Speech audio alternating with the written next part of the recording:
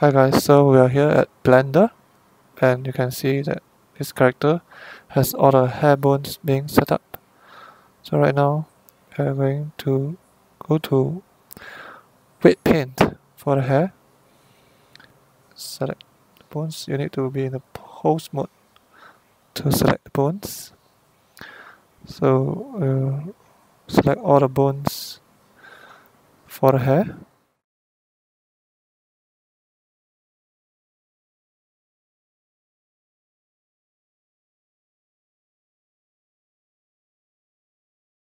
Once all selected, we will go to assign automatic weight for bones. And you can see that all these bones have weighted. Right now you're going to test by rotating the bones, and you can see that when we do so, the skin, the head mesh is being exposed, which is not what we want because of the weight. The way it is weighted is causing the scalp to dent in.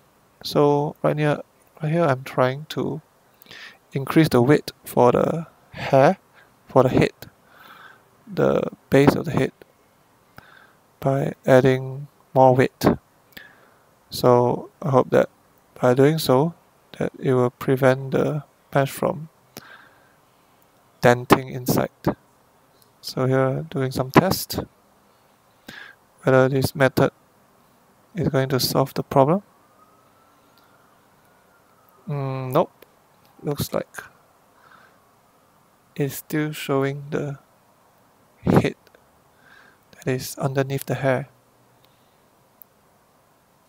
Right. So in order to fix this, I have to use a different method, and I'll be adding more bones. So select two bones, and you want to fill with a bone in between them, and you go to the armature and fill between joints, which is F. Okay, you have to select just the two dots and press F, and it will create a bone to fill in between. So I'll do this for all the hair bones.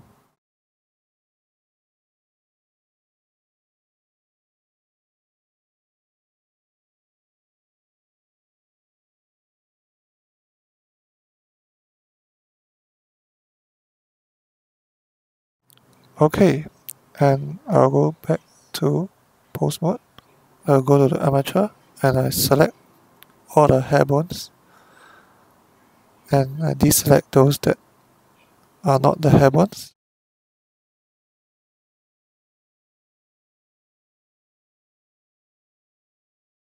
Okay, and I go back to the hair and weight paint and assign automatic from bones, and now it's being weighted, and you can see after that is done that this hair, when rotating the hair, it does not cause the top part of the hair to dent in like previously because of the new bones they are being weighted. So I think this is a good method